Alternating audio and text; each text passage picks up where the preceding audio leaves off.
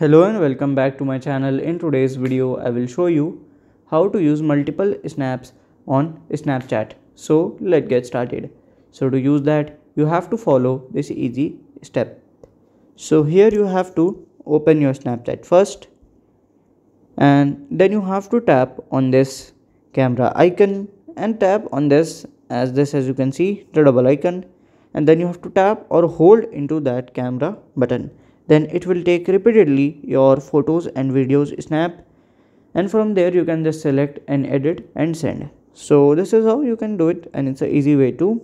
And this is how the multiple snaps from Snapchat is taken. And if you have any questions related to this video, you can let me know in my comment section. And if you find this video helpful, make sure you like, subscribe and share the video.